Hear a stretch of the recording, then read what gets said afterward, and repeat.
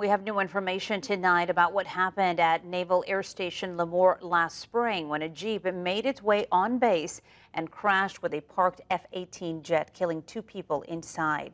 Documents released to Action News reveal little about how the vehicle made its way onto the base, but it does expose a communication breakdown between the California Highway Patrol and the base before the crash. Action News South Valley reporter Brian Johnson is live at NASL Lemoore now with more about what went wrong and why investigators believe there could have been a different outcome. Brian?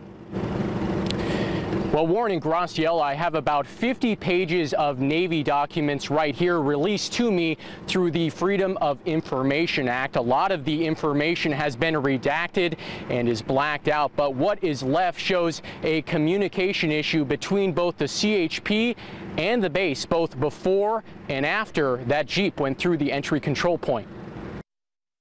The driver of the Jeep, 29-year-old Anthony Castillo, and his passenger, 36-year-old Melissa Miller, had been speeding away from a California Highway Patrol officer after being pulled over near Highway 41 and Jackson Avenue in Lemoore at around 11:38 p.m. As they made their way closer to Naval Air Station Lemoore, new documents reveal CHP dispatch tried calling the base 3 times, but that number was associated with a base building that was demolished 10 years ago. CHP dispatch finally reached an air operations duty officer who was notified of the pursuit at around 11:45. Around the same time, the Jeep somehow made its way past the entry control point on the operations side of the base.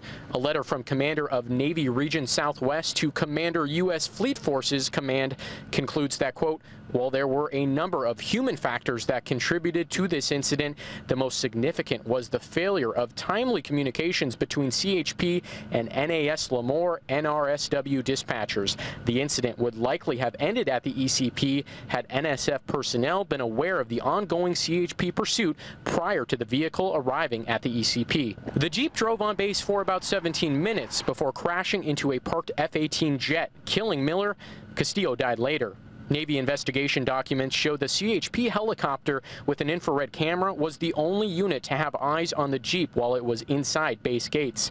It eventually landed on base to take Castillo into custody. It goes on to say, quote, a lack of direct communications between the CHP helicopter and the NASL Naval Security Forces, combined with the lack of CHP's familiarity with the layout and nomenclature of NASL operations side, prevented an effective coordination of pursuit by the CHP and NASL NSF patrol units. The documents say the incident exposed vulnerabilities and was a valuable wake-up call, but was not an act of terrorism, but rather an unfortunate event that resulted in 2 deaths. The documents detail steps NAS Lemoore has taken to review and train after the incident occurred, and also calls for all Navy installations and dispatch centers to update contact numbers for local law enforcement and public safety agencies and verify them throughout the year.